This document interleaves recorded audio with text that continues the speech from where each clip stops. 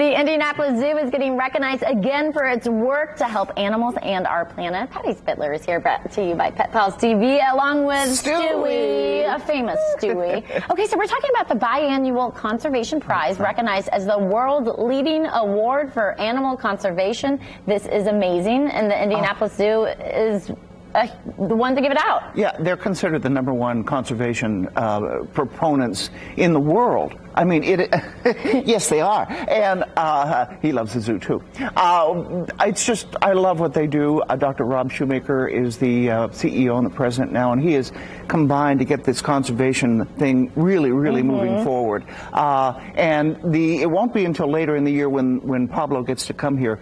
Pablo Boboroglu is his name. Okay. And he wants to help penguins not just live but thrive. And the whole condition, it's like if you have something that affects something else. So yes. when the land or the ocean or something gets upset, it upsets the animals too. So Steve Schweitzer did an interview with him. Oh. Let's take a look.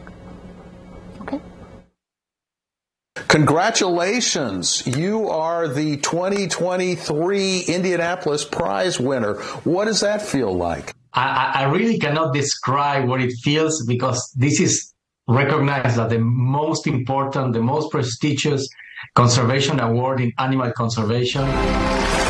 Many of us were introduced to the plight of the penguin by the 2005 National Geographic documentary, March of the Penguins. But for the past 34 years, Pablo has worked tirelessly to protect them. I dedicate my life to protect the penguins of the planet. There are 18 species. They all live in the southern hemisphere. You can see some of these flightless birds at the Indianapolis Zoo. Pablo calls penguins an umbrella species because their very survival depends on the use of vast areas of healthy ocean. Penguins are very important because they are indicators of what is happening to our oceans, to the sea. So when we protect penguins, we protect the oceans. And the life on the planet depends on the oceans. To help raise awareness, Pablo created the Global Penguin Society. We have a huge education program to reach local kids, to teach them to value penguins. We take them to visit penguins for the first time in their lives, and many of them, they live half an hour drive away from penguin colonies.